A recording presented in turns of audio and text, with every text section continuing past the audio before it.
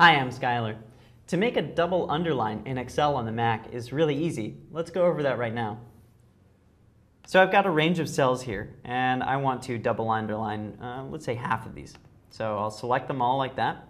In order to do that, I selected the first cell and then held down Shift and clicked a different one. Now right-click inside that block and click Format Cells. Alternatively, you can use the shortcut, which is Command 1. A dialog appears, and select Font at the top.